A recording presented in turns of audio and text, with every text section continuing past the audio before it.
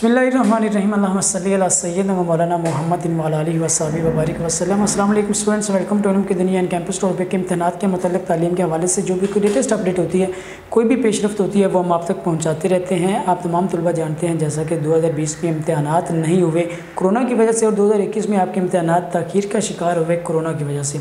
आपकी क्लासेस सही अंदाज से नहीं हो सकी, आपकी पढ़ाई मुकम्मल तौर पर नहीं हो सकी थी। इस तमाम सूरत हाल को देखते हुए आपका जो सिलेबस था वो स्मार्ट कर दिया गया था।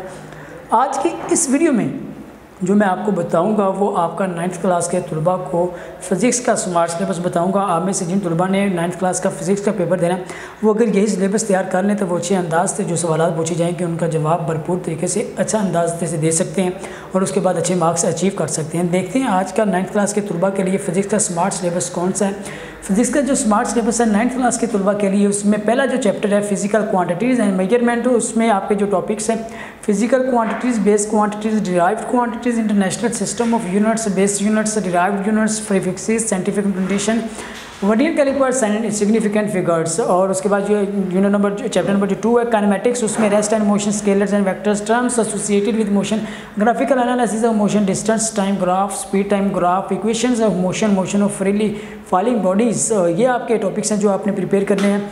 और नेक्स्ट जो आपका इसमें है फिज़िक्स का, वो मैं आपको बताता चलूँ।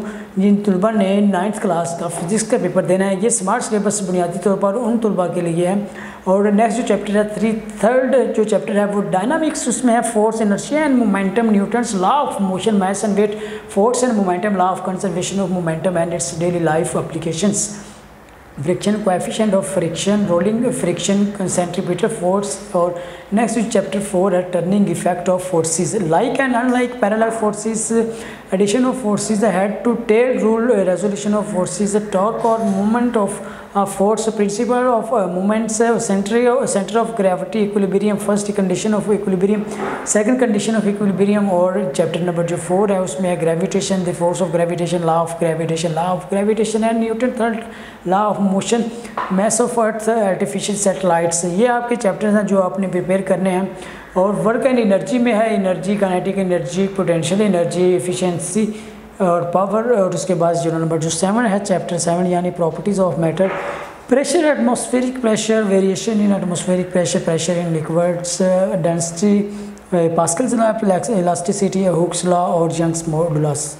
और इसी तरह चैप्टर नंबर जो 8 है thermal properties of matter, temperature and heat, specific heat capacity, importance of large specific heat capacity of water, heat capacity, change of state, latent heat of fusion, latent heat of vaporisation, the evaporation, thermal expansion और linear thermal. ये आपने chapter हैं जो prepare करने हैं। और chapter number जो 9 है उसमें है transfer of heat condition, conduction, thermal conductivity, convection और current, convection current in air, use of convection current, land and सी ब्रीजेज, ग्लेडिंग और रेडिएशन। ये आपके डियर स्टूडेंट्स से कुछ चैप्टर्स थे और उनके टॉपिक्स थे जो आपके फ़िज़िक्स के स्मार्ट सिलेबस में शामिल हैं। ये आपसे पूछे जाएंगे आपके फ़िज़िक्स के पेपर में। आप में के जो भी सवाल होंगे इन्हीं टॉपिक्स में से, इन्हीं चैप्टर्स में से होंगे। आप अगर इन्हीं को अच्छे तरीके से अंदाज से अच्छे तरीके से तैयारी कर लें तो आप अच्छा परफॉर्म करके अच्छे मार्क्स अचीव कर सकते हैं। उम्मीद करते हैं आपको ये वीडियो पसंद आई होगी। फिलहाल हमें दें इजाज़त, अल्लाह हाफ़िज़।